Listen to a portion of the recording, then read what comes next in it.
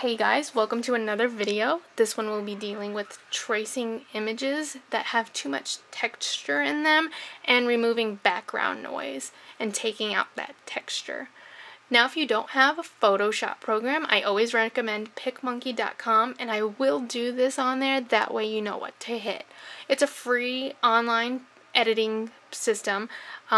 They do charge for some things, but that is an upgrade that you pay for, and the stuff that we need to do doesn't charge anything. So you want to go ahead and load your picture up on PicMonkey. I like to hit auto adjust just to get some of the lighting. You want to go over here to effects, and then you want to go down to black and white and hit apply. Then you want to go down to draw, and this is what will take this background noise out. When we trace this image, we only want the two people up front. We don't want the restaurant that they're in or the food here, because that's gonna, one, take up too much for the system and it's gonna not respond and freeze up on you. Two, we want the main focus of this GIF to be the couple in the front here.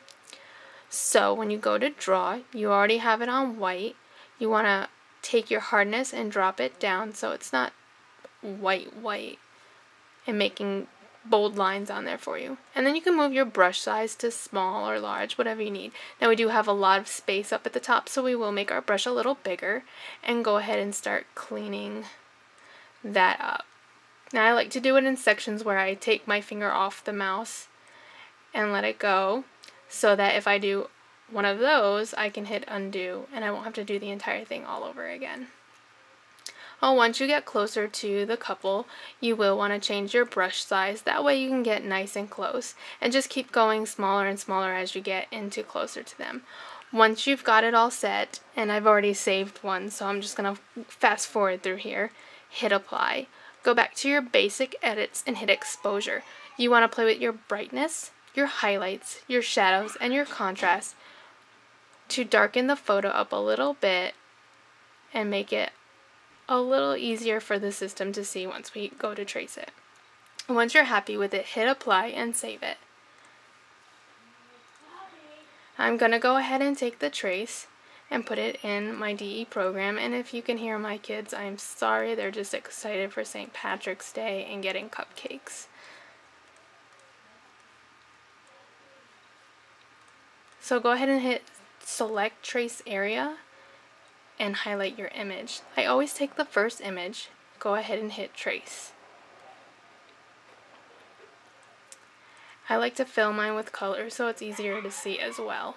And I just put that one to the side. Hit select trace area again, highlight your image, and this time unclick high pass filter. Click on low pass filter and drop it down to 0.25. Hit scale and go down to between 4 and 8. Doesn't matter where you go, all of them usually work. And now play with your threshold. Anything that's yellow will be vinyl that stays down. Anything that's you don't see yellow would be weeded out. So you want to try to get things like eyes, mouth, hair. You want those things in, and that makes for a better trace. Once you're happy with it, you go ahead and hit trace again. Move the original photo, and again I like to put mine in color so I can clearly see. Now take your first image and overlay it on your second image. Zoom in right into the eye of one of the people in your image and line up the eye holes so it's a little easier to see. Now at this step I would also suggest taking out a lot of the little spots on here. You're gonna probably lose those anyway when you go to weed, so might as well just take them out. Also save right now as well, because if you do have a lot of texture like in his shirt, the next step will freeze it. I'm not gonna do the next step fully. I'll tell you what you're supposed to do. So you'll highlight both images, you're gonna right click and hit weld, and that'll put both pieces together. If there's any loose pieces, like any pieces in the face that you have not removed yet, and they come up after that, you'll highlight the image again, right click and hit make compound path, and that'll make everything one image. Now, as you can see, his shirt is probably going to be a nightmare to weed. Your machine's going to probably eat up the vinyl, having to do all these little cuts in this area. So what we want to do is take out this texture. We'll put that one to the side so I can show you what I mean. Go back to your picture in PicMonkey and go back to draw. This time drop your color to black. Again, change your hardness so it's not so bold, and go ahead and mess with your brush size, whatever size you need. And again, just like before with the white, you want to get in as close as you can and use different brush sizes when you need to. And then hit apply, save it. And I've already got one saved, so oops, we didn't weld that. So we'll go ahead and bring that one in. We'll have to change the size again because it's large.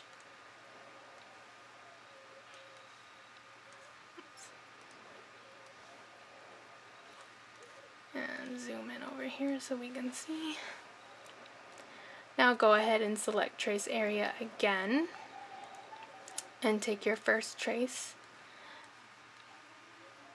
fill it with color so we can see. Select trace area again, and this time unclick high pass filter, click on low pass, drop to 0.25, drop your scale, and mess with your threshold. Now, anything that's yellow will be vinyl that stays. Don't forget that. So we want to make sure that we have all this in yellow, but some of the face not so yellow so that we can tell who they are. Now, because remember, we have this piece over here. Hit trace when you're happy with what it looks like, and again, fill with color. And then do your overlay. And back, zoom into the eye again. Line it up. Perfect. And zoom out. Highlight both, right click, weld.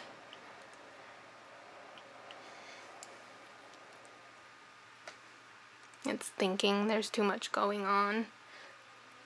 And this will happen with a lot of pictures that you have like this because the system is just overloaded trying to put everything together.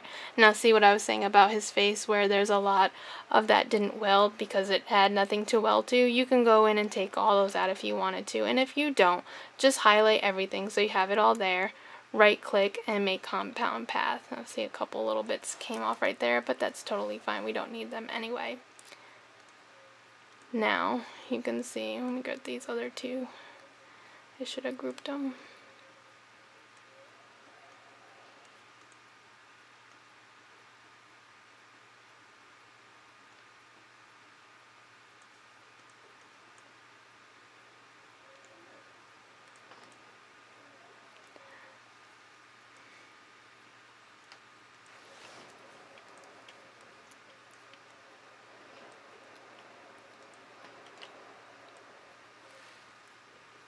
My system's not happy with me, sorry. But as you can see, there's a big difference between the two images. And your Cameo will be happy with you as well because it won't have to cut all of this texture in his shirt anymore. It's just going to cut the one piece. So if you have any questions, please leave a comment below. If the video was helpful, please hit the like button, and I will continue to do videos like this to help you get the best out of your system. And as always, thanks for watching.